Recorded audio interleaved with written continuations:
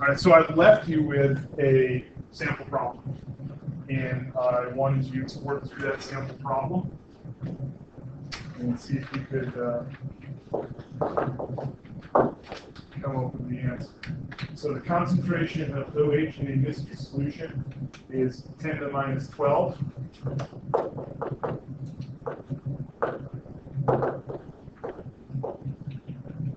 What is the solution's pH and what kind of solution is it? So before you answer, I want to make sure that you actually can take me through the process and give me the equations that you need to know and everything like that. Okay? So how many of you think you got the right answer? Okay. How many of you didn't even try to get the right answer? So what do I need to know? What's the first thing that I probably should do? What's the first thing y'all do? What's that? Say it louder, probably. Like a hydrogen smell. Like it has the, they both have the equals and the negative 14. Okay. So I'm going to determine my concentration for the hydrogen. And I was, can you give me that equation? You remember it?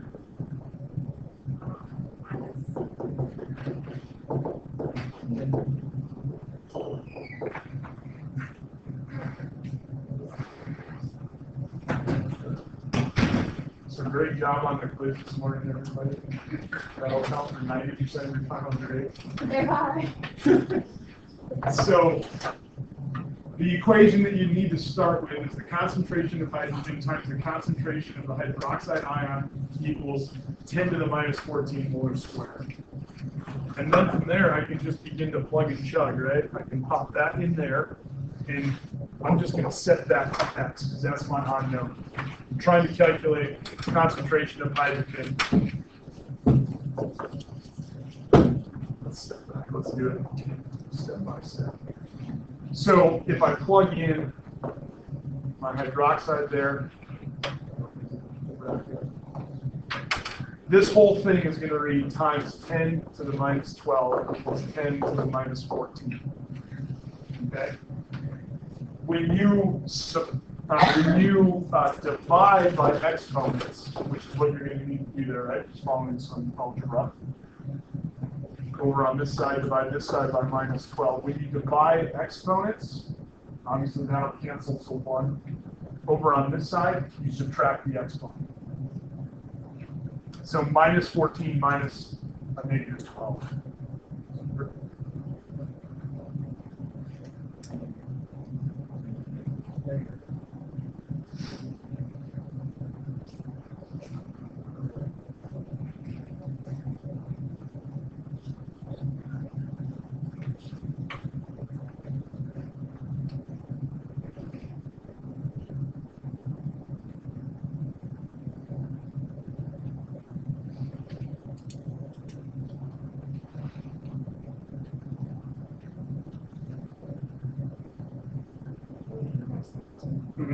Because I'm getting like four different versions here.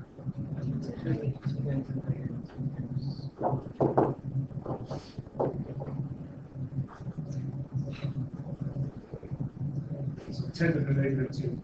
Minus 14 minus the negative 12 is minus 2. Okay, so 10 to the negative 2. So this is a concentration of hydrogen. Okay? What would be the next equation?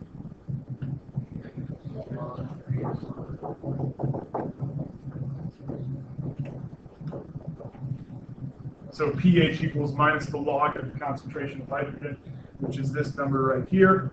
So this would be minus log of 10 to the minus 2. This indicates that I'm worried about the exponent, right? So I end up with minus 2, which equals 2. So pH of our mystery solution, for example 2, is going to be 2. And what kind of solution is it? That's acidic. Okay. Does everybody feel somewhat comfortable with these concepts? Okay. Is there a question? Ah! That's what I heard. All right, so before we leave the pH scale, because it is a log scale, it's not linear, right? A linear scale would be the change that we have in both directions is going to be equal along the curve. So if I go from 1 to 2, that's a difference of 1. Whereas on the log scale, if I go from 1 to 2, it's actually a factor of 10, not a factor of 10. So on a log scale, each whole number is an increase or a decrease by a factor of 10.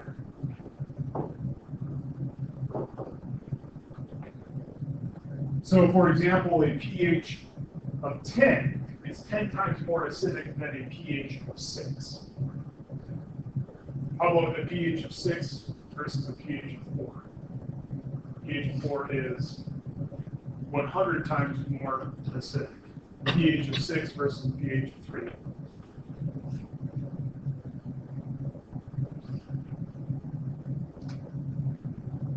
No.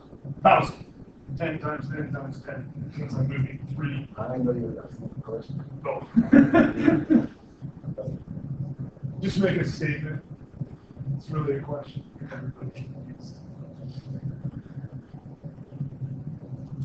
What if I were to tell you that the seismograph, the Richter scale, that measures earthquake intensity, was a logarithmic scale as well? So an earthquake of 5 versus an earthquake of 9. 10,009. So it's not linear, because if I were to go from 4 to 5, it's a unit of 1, whereas here it's actually 10 times stronger.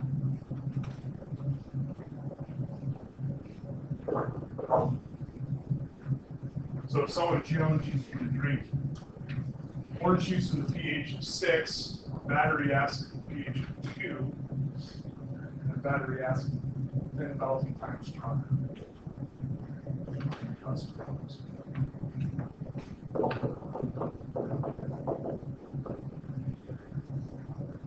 The big thing in biology that comes out of pH is going to be the idea of buffers. And whenever you hear the term buffer, regardless of discipline, a buffer is something that just simply prevents change.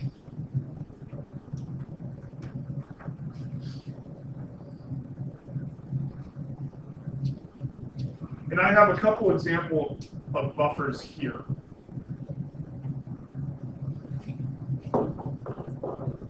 We can talk through. So buffers resist change. In terms of biology, we need to live at between a pH of 6 and 8, basically right around neutral. So if I start to deviate in either direction, it's going to be problematic. If I start to increase pH, 9, 10, 11 become more alkaline, it's going to cause problems with protein function. If I become more acidic, a lower pH, 5, 4, 3, it's going to become problematic. Proteins are going to begin to fall out of their shape and structure. So pH of 6 to 8 is one of those homeostatic variables that we must maintain.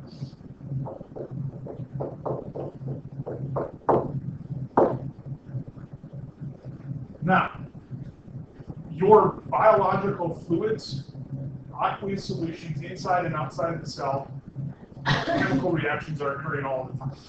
Those chemical reactions, a lot of them begin to change the pH. They begin to produce hydrogens or they reduce hydrogen, they steal hydrogens out of solution. So those chemical reactions are constantly putting this pressure to change the pH. But we got to resist that change because we must maintain our pH of 6 to 8. So the way we're going to do that is we have buffer systems in our biological fluids.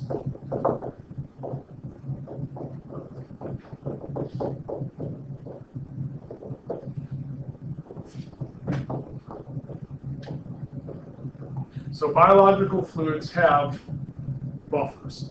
And really, a buffer is a system of two different chemicals that help to accept and donate hydrogen.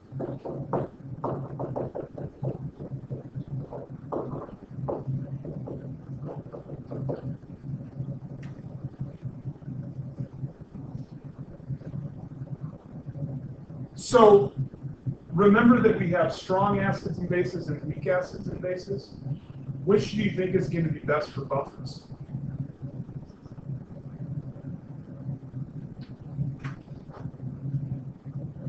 What does a strong acid do?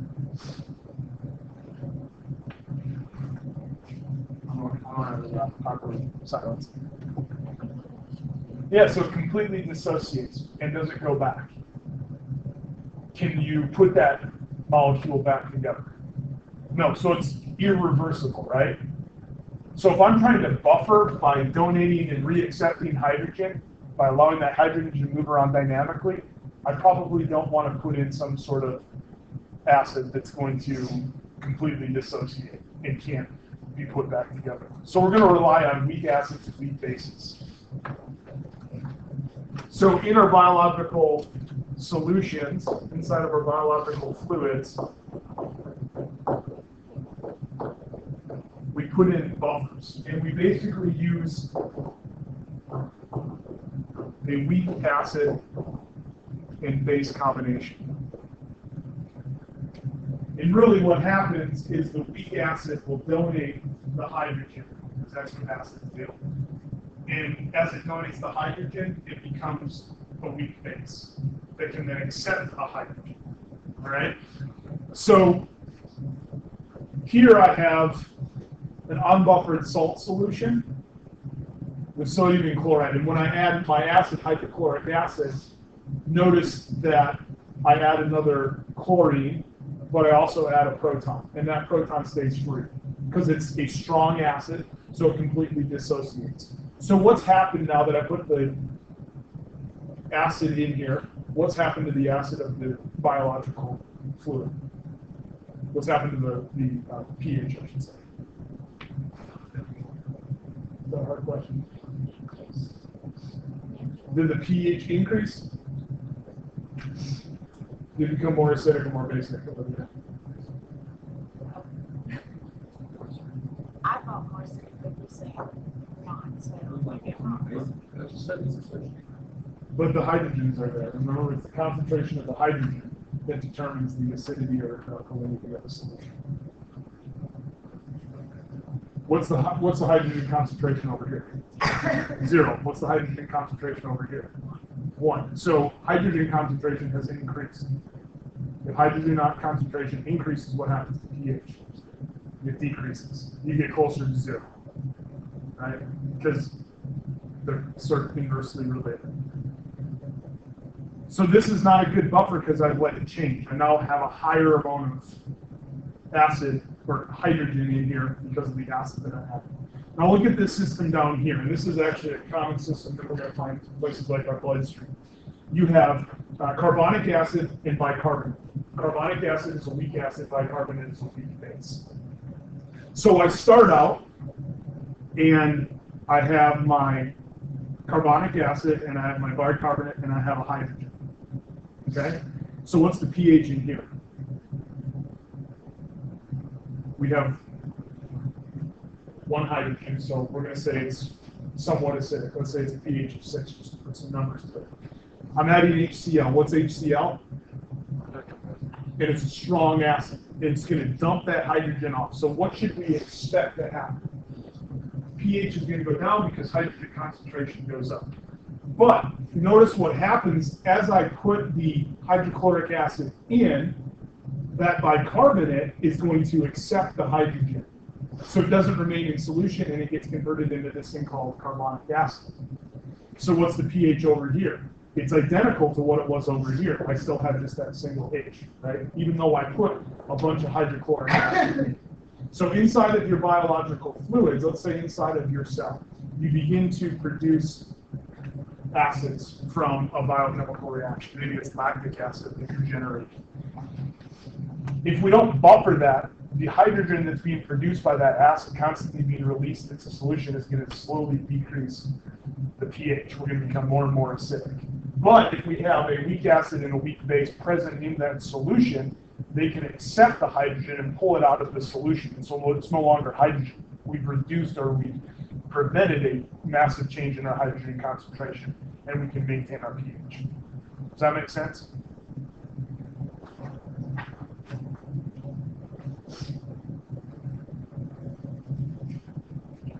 Are there any questions on pH, on buffers? Would it be good to do another pH problem? Or I think we're good on that. It's not the weak acid.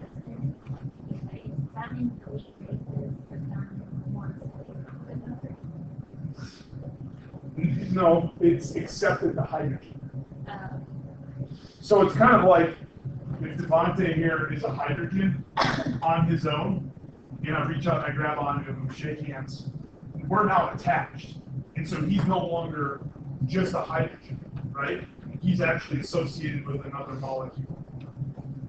And because he's associated with another molecule, he's not having the same effect that the lone individual hydrogen would have, right? So the buffer reaches out and grabs on to that hydrogen, it sequesters it out of the solution, keeps it out of the solution. And in the process, because I've added a hydrogen to a molecule here, my bicarbonate now has an extra hydrogen, I create a new molecule called carbonic acid. Okay? Make sense?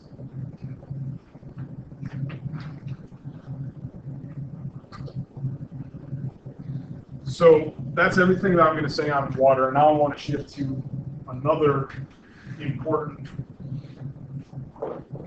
atom for biology for life, and that's going to be carbon. So you can start this over as a new lecture, or a new set of notes in your notebook. What's the area of chemistry that deals with carbon? Organic chemistry.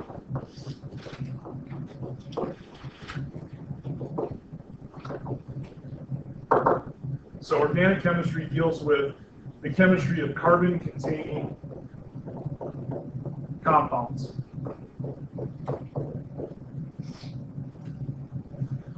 Now, if you can summarize organic chemistry up in just a couple of words, it's that carbon is promiscuous and has lots of binding partners. It binds with all different types of molecules, and it can bind in a variety of different ways.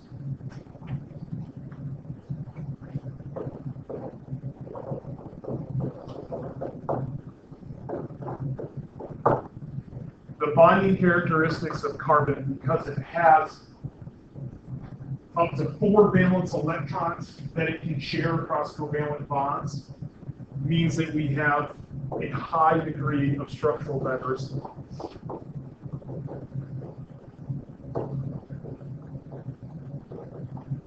I have 2 hands, right? And that means I can hold the hands of 2 other individuals, or I can shake people's hands two at a time. If I was carbon, I could shake 4 people's hands all at one time. And so it's a higher level of interactions that can occur. So the binding characteristics of carbon provide us with that high structural diversity. And really the high structural diversity comes from carbon's 4 valence electrons.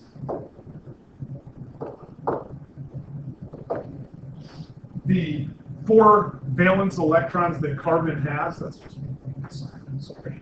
The 4 valence electrons that carbon has makes this a tetravalent molecule, or atom, I should say.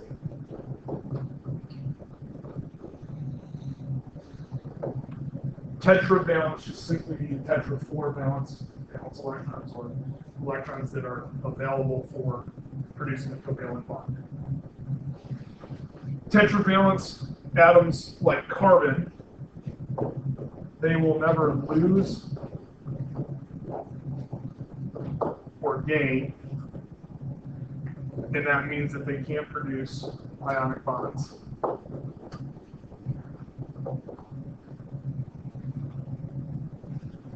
Carbon and tetravalence atoms can only share their valence electrons, so therefore only can participate in covalent bonds, no ionic bonds.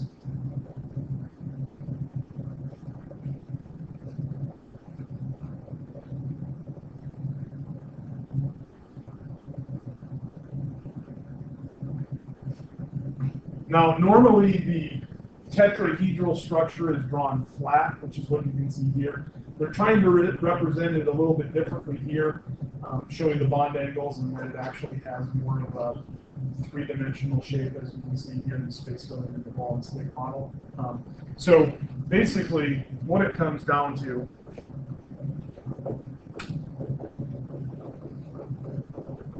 is a tetravalence atom such as carbon is going to generate a tetrahedral structure.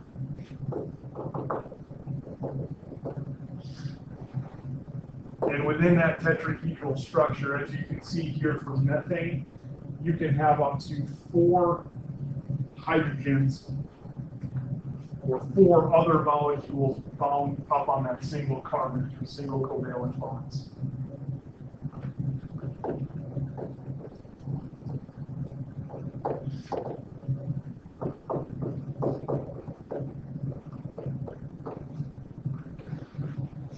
So we can put together up to 4 single covalent bonds. But we can also utilize double carbon bonds as well. I'm sorry, double covalent bonds as well, even triple covalent bonds.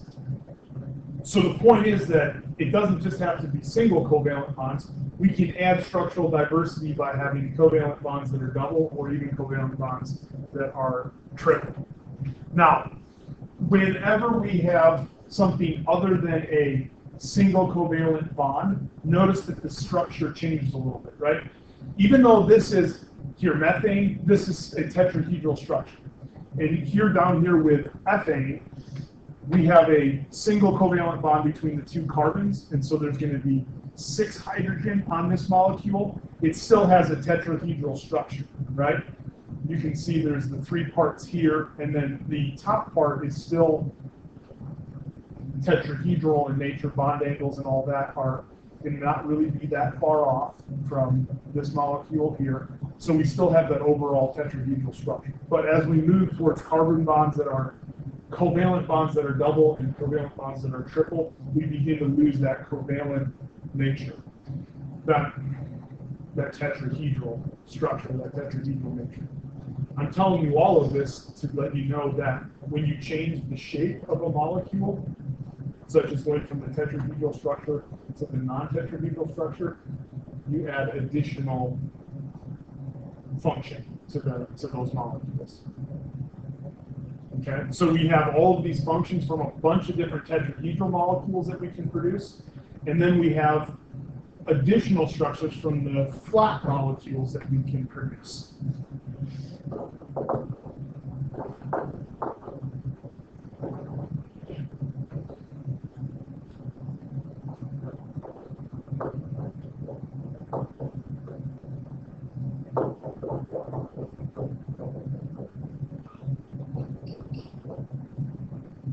So as you're looking at atoms and molecules and compounds, every time it looks a little bit different, it means there's a little bit different function.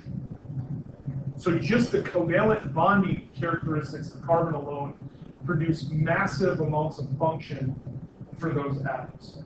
We're going to get to a point where we're going to start adding on chemical groups, and that's going to further add to the diversity. I mean, it's almost limitless, the types of molecules and the functions of those molecules that can be produced. And that's why we can get this large array. We're going to start talking, hopefully, in the next couple of lectures about carbon-based molecules that all function a little bit different. Carbohydrates are different than lipids, which are different than proteins, which are different than nucleic acids. And their function all comes down to the fact that they can create this diverseness in structure based off of the covalent bonds that are produced by carbon.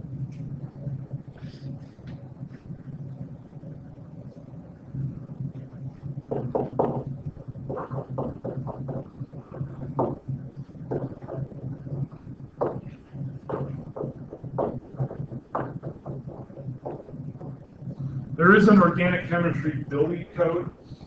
In other words, there's sort of rules that when you're producing an organic molecule that are going to be followed. So carbon can associate with a variety of other molecules, and it associates frequently with oxygen, hydrogen, and nitrogen.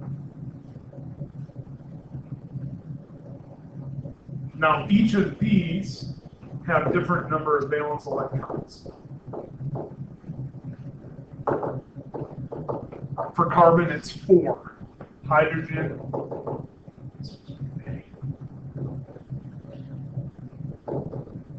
hydrogen is 1 valence, oxygen is 2 valence, and nitrogen is 3 valence electrons.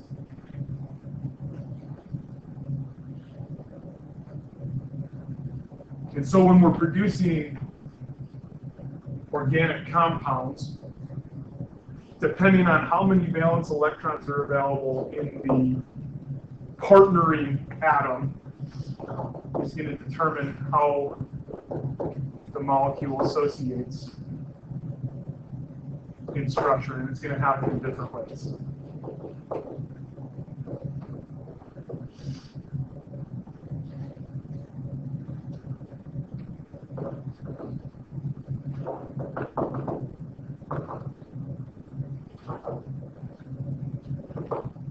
So for example, since I have 4 covalent bonds with carbon and 2 covalent bonds possible with oxygen, I typically will create double bonds with oxygen.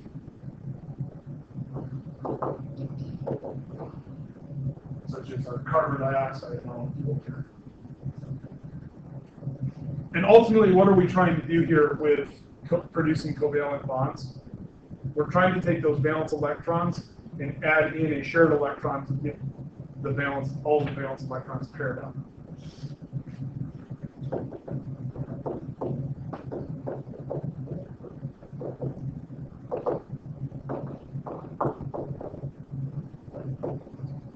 So for both carbon and oxygen, I want to make sure that I have 8 valence electrons associated with each of the atoms within the molecule. Can you explain B, what you wrote there?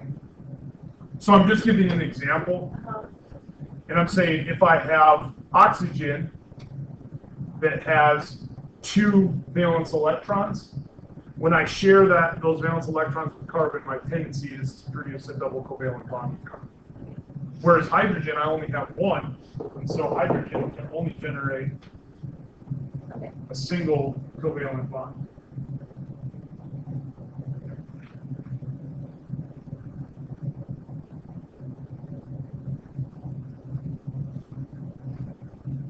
Carbon dioxide is a source of carbon for our plant.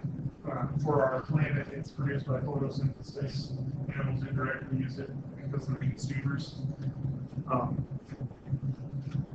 It's the energy that's stored in these bonds that helps us to produce. It's enough energy for us to produce glucose. That's sort of a side note, but that's all right.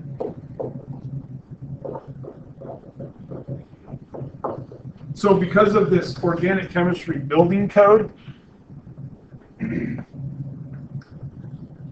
we can generate a variety of different types of molecules. And we try to model those molecules in what are known as skeletons. Basically, it's the carbon with many molecules, single and double covalent bonds to the carbon molecules.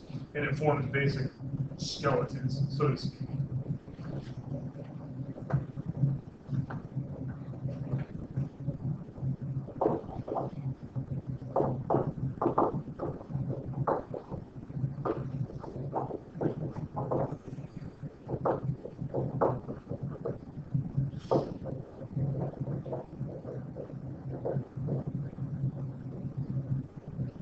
So from one carbon within a skeleton, we can attach many molecules to a single covalent, double covalent bonds. I mean, really, I can, from a single carbon, I can add up to 4 different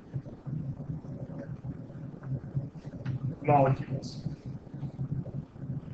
The other thing that I can do is I can actually strap carbons together. Just like I've done here. So here is a single carbon. I can have up to 4 different molecules or atoms that can attach. Here I've added a carbon-carbon bond. And now I go from just 4 hydrogens to a total of 6 hydrogens. And I could add additional carbons. And this becomes, as I bind carbon to carbon to carbon, it becomes carbon skeletons. And these carbon skeletons have a very high bonding potential.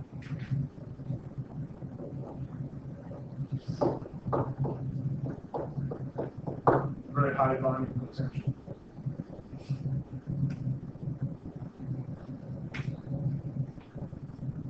Now, one of the most common molecules that, or one of the most common atoms rather, that binds up to carbon is going to be hydrogen, and it becomes so frequent that it's worthy of reference here. So carbons, when they bond hydrogens, we have a molecule that is a hydrocarbon.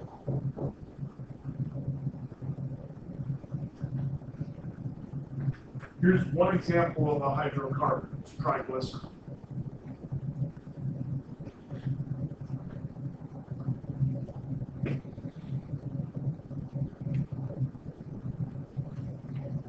So what happens if I reduce a couple of these carbons? Let's say I remove them. I have a completely new molecule. Completely different molecule than what's shown here. Add some carbons on. It's a different molecule. Take some of the carbons and put them into a ring. It's a different molecule. So the basic skeletal structure, there's a wide variety of different skeletal structures because carbon can bind so many individual atoms all at one time through up to 4 valence electrons. Now, even in terms of portions of molecules,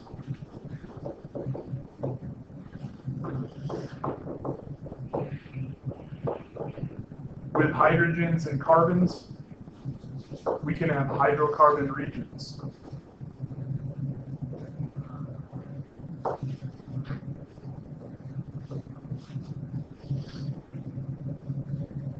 And so as we begin to build the molecule like this, if you go from carbon now to hydrocarbons, to now molecules that have regions of hydrocarbons, I'm now beginning to have regions of molecules that act differently. So for example, if I take fats that have a non-hydrocarbon region called a head and hydrocarbon tails, I have a head that interacts well with water and tails that don't interact well with water, all in the same molecule, and becomes the basis for producing biological elements.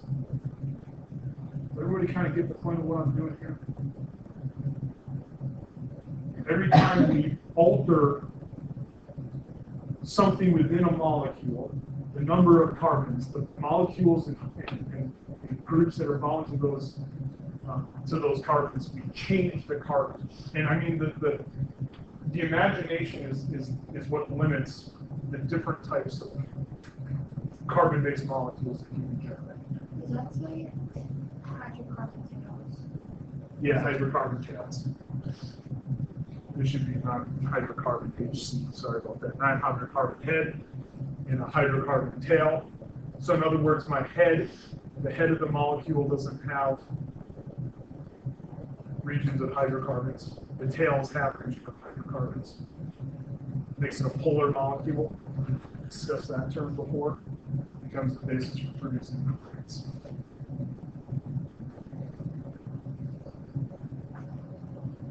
C6H12O6, it's glucose, right? But it's also fructose. And it's also galactose. And it's also lactose. So not only can we have carbons and hydrogens and oxygens at certain ratios, but we can organize where the bonds are and how the molecules bond together, and we can add additional diversity by having isomers. The same chemical structure, or molecular formula, but different geometric structure, different physical structure, making it act differently. So an isomer is a molecule that's the same formula, but a different physical structure, which means different biological or physiological function.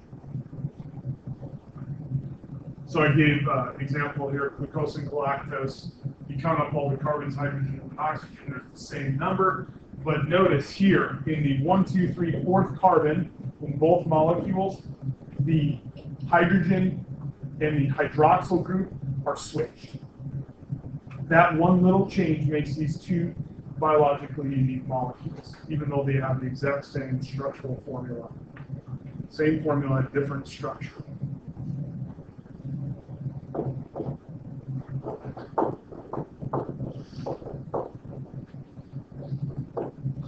So different properties.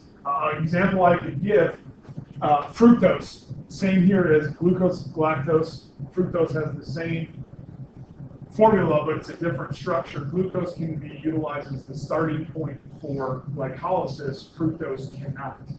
Fructose can be added in another part of the glycolytic pathway. That's because they're different properties. Now, in terms of isomers, there are 3 different types of isomers. And those 3 types, one is going to be a structural isomer. And the structural is going to have differences in the covalent bonds that are produced. So here we have ethanol, which is also called alcohol. You can see that I have 1, 2, 3, 4, 5, 6 hydrogens, 2 carbons, and a single oxygen. Over here with dimethyl ether, I have 1, 2, 3, 4, 5, 6 hydrogens, single oxygen, and 2 carbons. Structurally, they're different, right? I've moved the the oxygen, and put that into the second position. That means those 2 molecules, even though they have the same formula, structurally they're different, and they have different physical properties.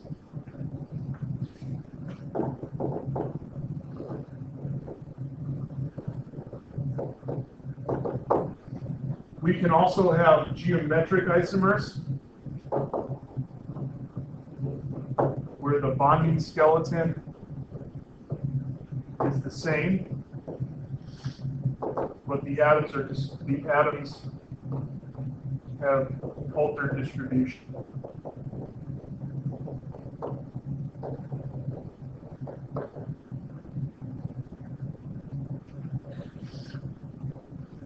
So here you have trans and cis folic acid. This is a type of fat. And right here at the 1, 2, 3, 4, 5, 6, 7, 8, 9th carbon on both of them, the way that bond is formed allows there to either be a straight or trans structure versus a cis structure where we have that bend. There's really no difference here in the formula, the formula, or really the structure.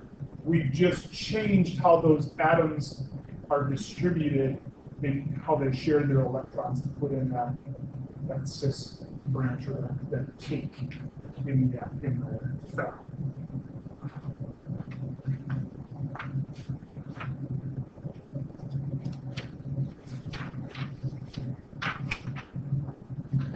The last type of isomer is called an enantiomer.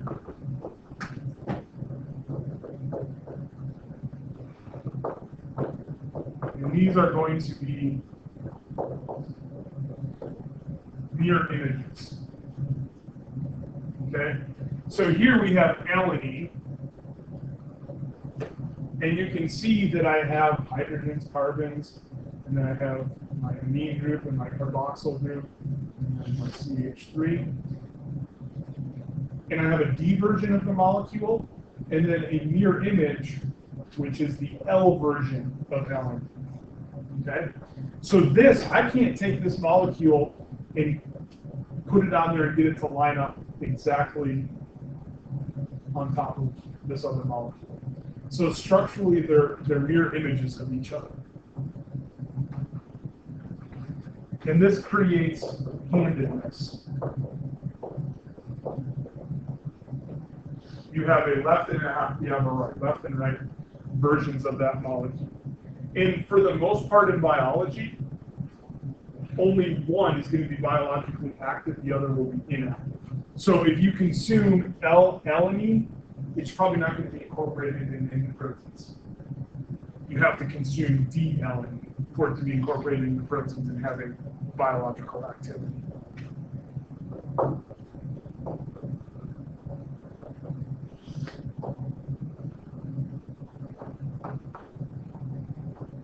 Now, that's not to say that that's a hard and fast rule, but in general, one of the pairs of the enantiomer is going to have biological function.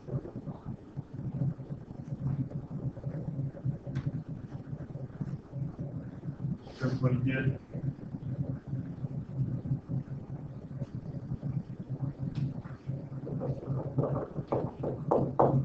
One thing that I'm going to require you to take a look at is the IUPAC convention. The IUPAC convention is the nomenclature for organic compounds. And it gives you the rules for how to name them. You know, things like what carbon has what functional group on it. If it's the fourth carbon with an alcohol group, you get 4-OL in the middle of the name.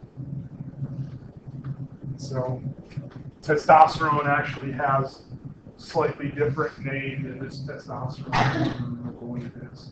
But you could go and look up that organic molecule and figure out what the actual name should be. So just be familiar with that. Things like PROP, propane, it references the number of carbons that are present in the molecule. Prop, if I remember correctly, is a total of 5 carbons.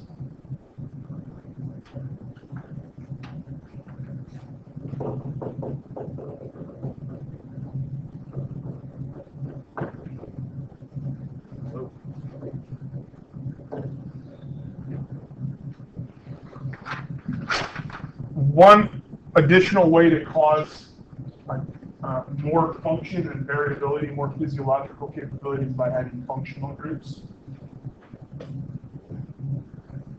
Here's a list of some of the more important functional groups that will show up in biology. You've probably run into these before in chemistry, or you will shortly if you have not yet. In a functional group, it's going to act the same regardless of what atom it's bound to.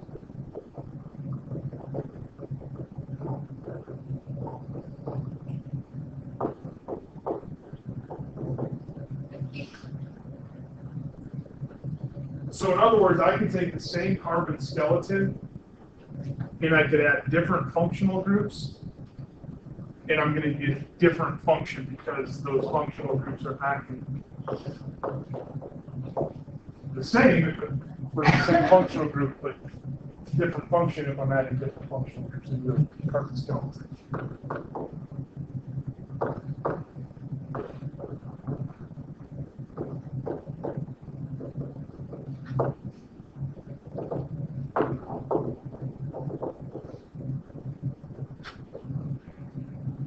So different functional groups on the same carbon skeleton leading to different functions. There are 5 there, and I'd like you to be aware of 6 functional groups that are pretty common in biological systems. For biology and life. First one is that hydroxyl group. It's just simply an O and an H, an oxygen and a hydrogen.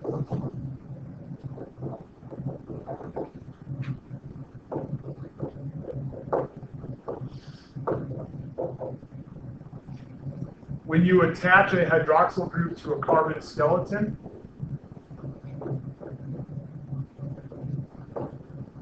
we call that molecule or that carbon skeleton alcohol.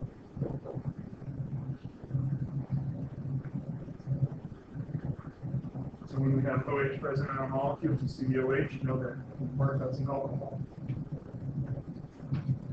The next group is the carbonyl group.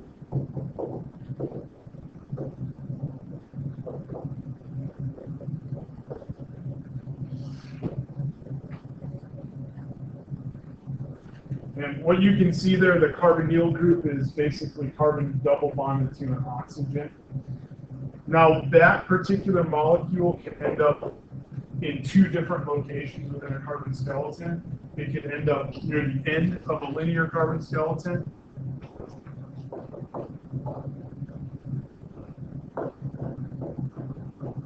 When it is at the end of the carbon skeleton, we call that aldehyde.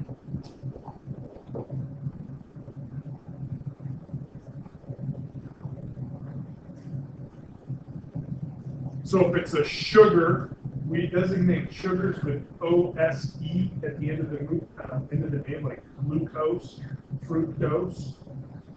If you have the carbonyl group on the first or the sixth carbon of a sugar, the beginning or the end, I guess you would say, at either end of the molecule, it becomes an aldehyde, and we would call that something like an aldose, indicating that it's a carbonyl group at the end of the carbon skeleton, and it's a sugar, so OS, aldose. If it's within the skeleton, this is called a ketone. So sugars that have the carbonyl group in the middle of the structure are ketose. We're going to run into those terms. Aldose and ketose, referring to the position of the carbonyl group within the structure.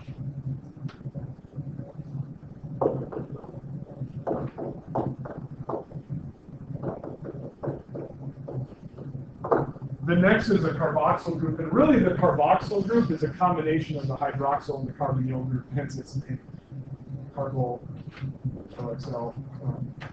the hydroxyl group.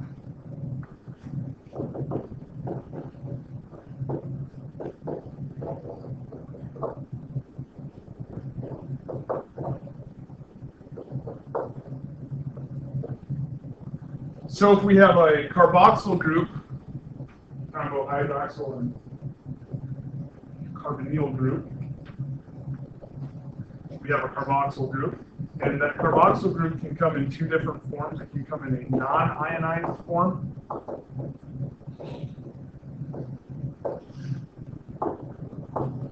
in the non-ionized form,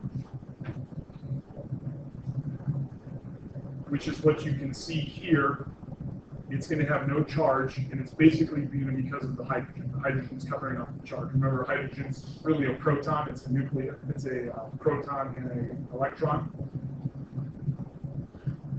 And so if you pull off the hydrogen, we leave the electron behind. We get the positively charged hydrogen proton, and then the carboxyl group will become negatively charged until that's its ionized form.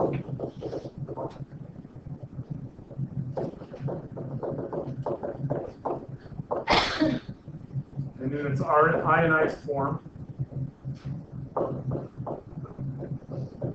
the carboxyl group can act as a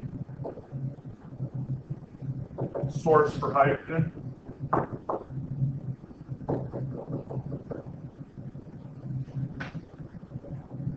The oxygen is going to steal the hydrogen's electron. Why is that? Anyone happy to remember? The hydrogen, if we ionize the carboxyl group, the oxygen steals the electron from the hydrogen. Yeah, the oxygen is much higher electronegativity. So because it acts as a source of hydrogen after the oxygen steals the electron, drops off that proton, and it has a negative charge.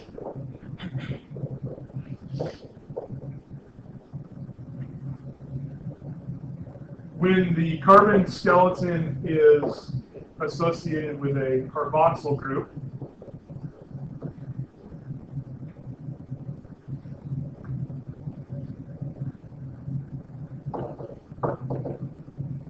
We're going to call it, it shouldn't surprise you that we're going to call it a carboxylic acid. It's an acid because it can go to hydrogen, right? That's what acids do. So this is going to be a carboxylic acid.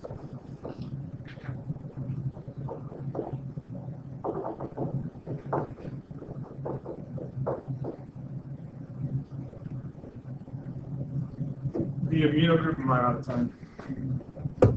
You want to just stay?